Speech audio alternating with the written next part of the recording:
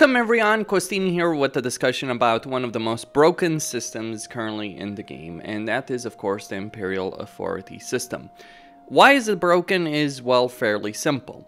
So let's say one elector count, in this case Everland, takes control over a territory of another elector count, in this case Wizenland, which controls Nuln.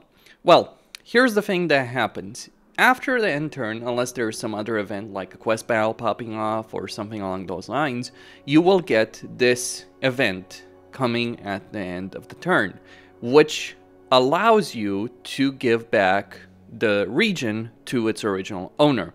So in this case, Wizenberg will be returned to Wizenland, and I'll gain 1 Imperial Authority for this. But here's the thing, and what I've been doing this entire campaign as Balthazar Gelt. I declared war on Wizenland, and I took these regions for myself. And since I'm still at war with them, what I can do at the end of each turn, though I won't do it in this case, but what I can do here is I'll take this this territory, I'll occupy it. Next turn, I'll trade it to Everland, and after that I'll get another event which will trigger once I give this territory to Everland, I'll get another event where Nuln demands basically its return. I give that to them. Yes, I'm gonna lose some fealty with Averheim. I don't really care about that. And then I gain Imperial Authority. It is a way to get an infinite amount of Imperial Authority if you're playing as Balthazar Gelt or as Karl Franz. Like, let me just demonstrate this again. So over here, these two regions, I conquered them myself.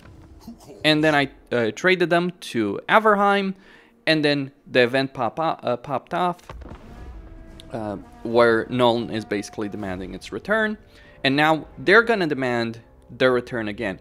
And because of this ridiculous event, I can get an infinite amount of Imperial Authority. Now, the reason this is broken, beyond the obvious, that I'm making money, by the way, every time this happens. So every time I'm taking a region, I'm selling to Averheim, I'm getting paid by Averheim for that region, and then I ask, then the event comes up to ask for its return. Well, then it's being given to a faction I'm hostile with, so I just take it over again, sell it again to Averheim, again and again over here during the course of this campaign. Now, it didn't start in this. Now, it didn't come up here because another Imperial Authority event came up. But over here, I'm just going to sell this region, 2,600 to Averheim. Yes. Welcome, my countrymen. Affirmative. And I just keep doing this again and again and again during the course of the campaign. And I basically can get an infinite amount of Imperial Authority. Now, why is this so very significant? Well, I'll tell you why very simply. Why a lot of Imperial Authority is so very significant. One, you can use Imperial Authority to confederate the other faction. So the way confederations work is you need to get fealty level to 10, and then you have to pay free Imperial Authority. In order to, you have to pay free Imperial Authority in order to gain control of the faction. But here's the thing, on top of that, if you declare war on another Imperial faction, which I did here in this case, and I defeated their army, if you declare war on another Imperial faction, that's also free Imperial Authority. The system is designed so you don't just conquer the Empire by force if you're playing Gelt or Karl Franz. The reason it's broken is for obvious reasons, because you have a way of getting infinite Imperial Authority, especially if you are at war. So I declared war some turns ago, and I more than made up any Imperial Authority I've lost with them, and I've also made up the Imperial Authority that I've lost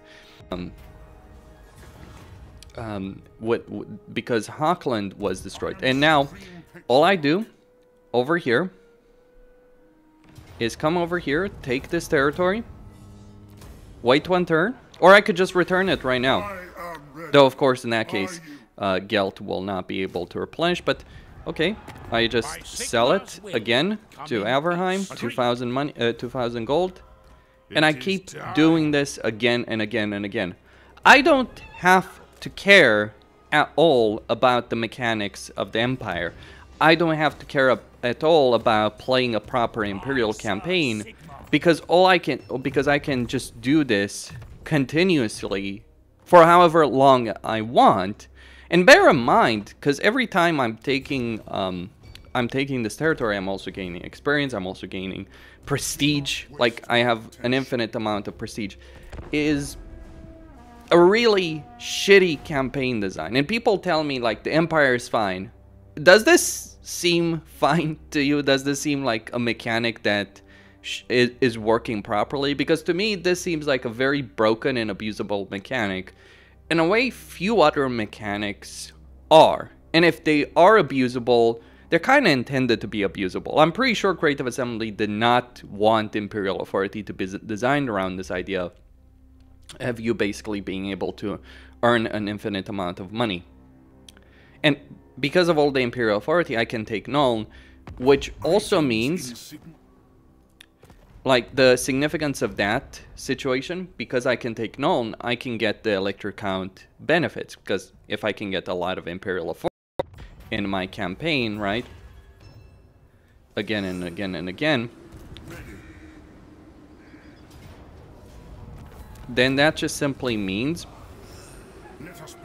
that I can gain all of these through military force. Like, if I can get, like, I know, 20, 30 Imperial Authority, then I can just literally conquer the Empire or large swaths of it, and as a result of that, get these electro counts a lot faster than you normally would during the course of a campaign as the Empire. And that is pretty busted, that is pretty broken, and it's certainly not how the system is designed to be. Fun fact here, by the way, what's also hilarious about what I'm doing over here, because I keep giving this territory to Nuln, I'm actually gaining fealty with Nuln in the process throughout this entire experience. And I'm curious to see if I am at war with them.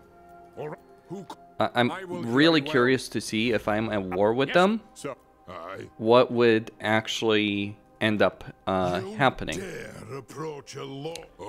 during the course. What would end up happening here in the course of this particular campaign? Like, if I gain 10 fealty with them, would the Confederation event trigger, even though I am at war with them? Although I could just, you know, get a peace deal with them as well.